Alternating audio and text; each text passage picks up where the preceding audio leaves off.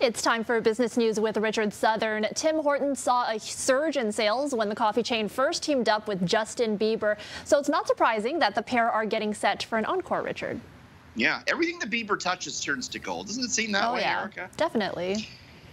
Except for his collaboration with the Leafs. He had the Leafs jersey. That didn't work. Right. Well, we won't talk about the Leafs. But yes, Tim Hortons and Justin Bieber teaming up again. First, it was the Tim Bieb Timbits over the winter. Now, it's going to be Bieb's Brew. He's getting his own coffee at Tim Hortons. It launches on June 8th. It is a worth the wait.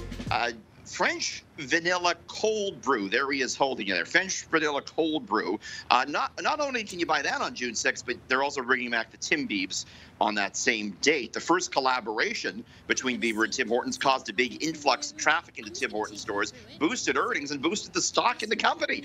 This latest mashup comes as Tim Hortons likely looks to make itself relevant to younger coffee drinkers. You know, Starbucks has that cool factor. Tim Hortons is looking for a piece of that. Remember, Erica, you and I pitched Erica and Richie Timbits to Tim Hortons, and they were swiftly rejected. We didn't have the appeal they were looking for. They weren't having any of that, no. That was an immediately no. Yeah. Okay, Ikea is set to open up shop in the heart of downtown Toronto, Richard.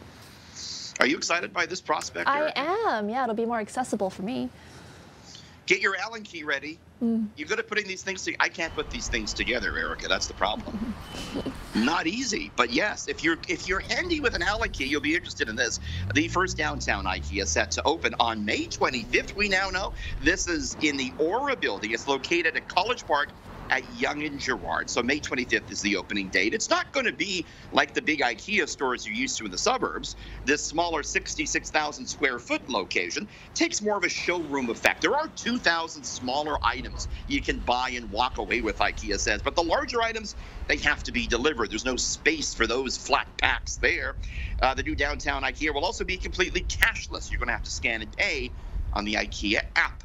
A place to get some cheap meatballs and salmon downtown. Yes. Anyways, here. Mainly for the restaurant. I think that's why people go there, right? So, okay. 100%. Finally, while Ikea gets set for its grand opening, another big box chain is reporting falling profits. And when we say big, we're talking about the world's largest retailer. Walmart surprised investors today, Erica, by reporting a big profit miss. The reason? Rising costs for food, rising costs for fuel, and rising costs for wages, all pressuring the bottom line. You know, shoppers are looking for cheaper grocery options, and indeed, they're turning to Walmart for that. It gained market share in grocery in the quarter, but that was kind of a double-edged sword. It weighed a bit on profits since the retailer is selling more low-margin grocery items.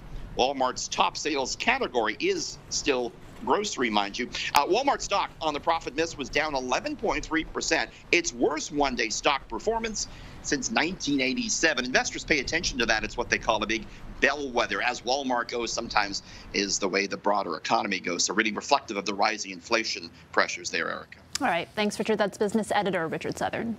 Thank you.